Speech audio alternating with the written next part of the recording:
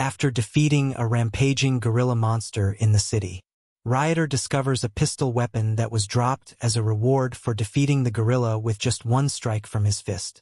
The appearance of this pistol was unexpected in Ryota's world, and normally, wild monsters should not drop any items. However, due to Ryota's unique skill, these events occurred, and he didn't refuse the gift he received. As the days pass, Ryota heads to the Nihonium dungeon as usual to try out his new weapon. Before venturing in, he checks his status to see if there have been any changes or potential improvements that might not be visible on the status board. On the second floor of Nihonium, he aims the revolver-shaped weapon at a zombie. He briefly thinks that the bullets he obtained might have dropped his items from monsters outside the dungeon. Meanwhile, Emily, who is hunting carrots on the second floor of Tellulu, is having difficulty dealing with agile slimes. Ryota appears just in time to help her by shooting bullets at the slimes. Later, they sit down to enjoy Emily's homemade lunch, which Ryota has been eagerly anticipating. Emily is curious about Ryota's unique weapon, as she has never seen a model like it before, and she suspects that only Ryota possesses it. Ryota explains that the revolver is exclusive to him due to his B-rank adventurer status in the guild, granting him the freedom to explore dungeons and face the monsters without fear of being easily defeated. He is delighted with his new weapon, as it allows him to conduct experiments during solo explorations. He realizes that the carrots meant for Eve remained untouched, suggesting that she might be busy hunting something else, and that decide to save them for her unexpected arrival. Ryota enjoys his lunch inside the dungeon, and Emily offers him tea to accompany his meal.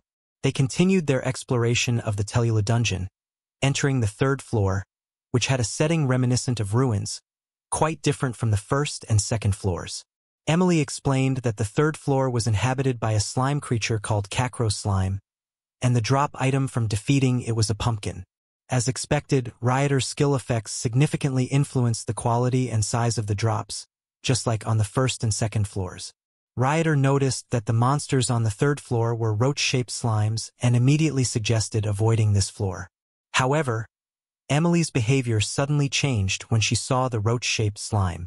She turned into something akin to a psychopath, mercilessly attacking the slime while laughing wickedly, and indeed, the roach slime dropped a pumpkin.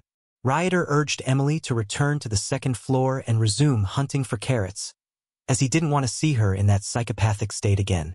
But as they were about to ascend to the second floor, Emily suddenly stopped in her tracks. Ryota realized that a group of roach slimes had emerged from the ruins on the third floor. Emily counted more than 30 of them and seemed to have lost her humanity completely, acting like a deranged person. Panicking, Ryota couldn't bear to witness Emily in such a state and decided to eliminate the roach slimes with his weapon. He pondered whether he had ever focused so intently on something in front of him during his lifetime, but he couldn't recall doing so. After dealing with the roach slimes, the large pumpkins began to scatter on the ground. Their size was too massive to carry all of them back to the town. Emily, back in her psychopathic mode, was ready to attack the roach slimes again if they reappeared. Frightened by Emily's terrifying expression, Ryota quickly calmed her down to prevent her from going further. Just then, the pile of pumpkins collapsed as Eve arrived, and Ryota was buried under the debris of a large pumpkin as Eve asked for her share of carrots for the day. Emily, who had prepared the carrots for Eve, invited her to take them from her bag. Ryota felt grateful that Eve's arrival meant she could assist in carrying the pumpkins out of the dungeon.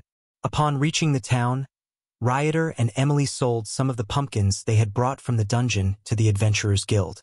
They planned to retrieve the rest that were left at the dungeon's entrance. However, upon their return, they found the pumpkins had been devoured by roach slimes that had suddenly appeared. This triggered Emily's psychopathic mode again, and she went on a rampage to eliminate the roach slimes. Ryota tried to help, but he was taken by surprise as his bullets had run out. He couldn't shoot anymore for the time being.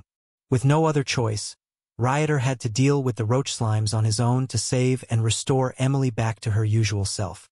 After defeating them all, Emily apologized for not being able to control herself when facing the roach slimes, and thankfully, Ryota managed to bring her back to her normal state.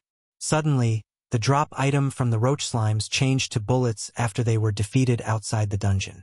Confused by this phenomenon, Ryota went back to the Adventurers Guild to ask Arisa about what he found out.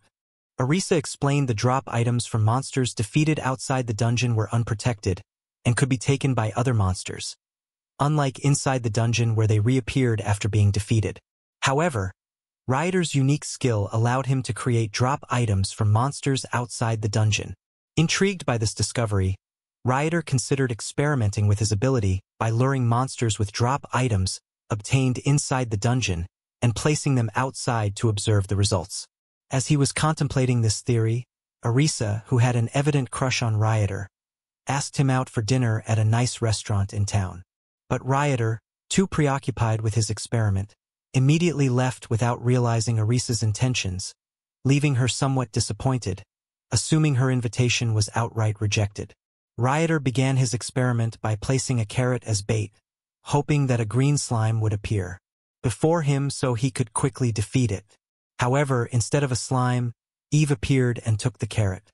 Ryota felt disappointed that his bait didn't attract the desired monster. When most of the carrots were consumed by Eve, Ryota gambled on the last one, hoping for a green slime to appear. Fortunately, the green slime did appear, and Ryota swiftly shot it, receiving a number of bullets from the defeated slime when it was outside the dungeon. This confirmed his theory. He then tried the same with the HP updrop item found on the first floor of Nihonium, but it disappeared immediately when thrown outside. Additionally, when he threw a skeleton outside the dungeon, it vanished too. Curious about this, Ryota asked Arisa for an explanation. After being teased by Arisa's advances, Ryota left to test his theory directly. When he arrived at Nihonium, he applied his theory to a nearby skeleton, throwing it outside and defeating it. To his delight, a new drop item appeared, frozen bullets, confirming the success of his theory. Ryota then tried using the frozen bullets on a nearby dead tree near the Nihonium dungeon and practiced combo attacks with Emily in the Tellulu dungeon. Emily was impressed with Ryota's latest discovery, as obtaining the frozen bullets required extra effort. When they were about to return to the town, it started pouring heavily outside the dungeon. When the weather became favorable, they walked back towards the town. There, they encountered an elderly man and a young woman who were arguing because the elderly man's belongings had fallen into a gorge filled with expensive and uniquely scented perfumes that were highly sought after in the city. The young woman was an adventurer tasked with escorting the old man, but due to the rain, their card ended up at the bottom of the gorge. The elderly man became uncontrollable and angry, seemingly possessed by a monster called Feminine, which resembled a masked spirit. Ryota quickly defeated the Feminine. The adventurer woman intended to descend into the gorge to defeat the Feminine's mother, who was at the bottom, and instructed Ryota and Emily to take the old man to the town. However, Ryota refused, as he didn't want the adventurer woman to become a victim of the Feminine, and he also reminded her of his past when he couldn't help his junior at the office. He was determined to assist the adventurer woman with Emily's help.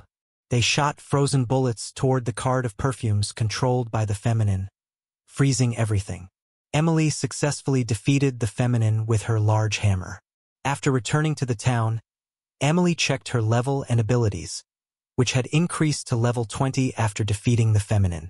She thanked Ryota for helping her and hoped for more positive outcomes in the future.